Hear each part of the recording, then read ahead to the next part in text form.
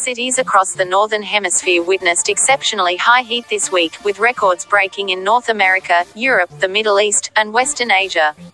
Besides the long-term effects such temperatures may have on climate change, many of these weather milestones caused immediate hazards.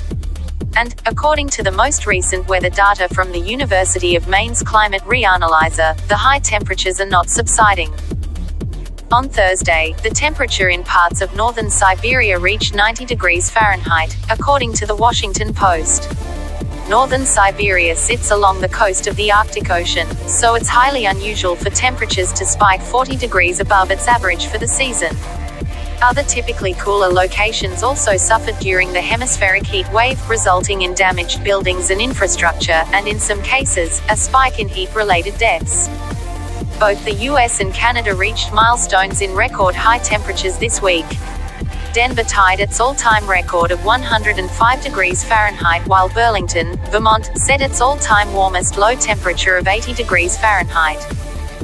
Meanwhile, Canada's heat wave reached a dangerous new level in Quebec. On Monday, Montreal saw its highest temperature in record history, reaching 97.9 degrees Fahrenheit for the first time in 147 years. On Thursday, CBC reported the heat-related death toll jumped to 18 people in Montreal and at least 34 people across the province. Today is the highest risk day for people who have not had access to cold places, Dr. David Kaiser from Montreal's Public Health Department announced. It's not over yet. Heat waves stretched across the continent but created the most problems in the British Isles.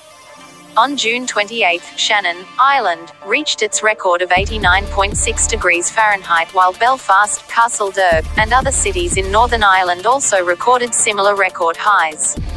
Scotland set its hottest temperature on record, reaching 91.8 degrees Fahrenheit.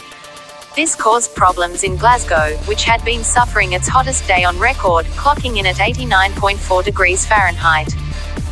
Many regions within the Middle East are accustomed to high temperatures, but June 28 created a new standard for what the Persian Gulf region could withstand.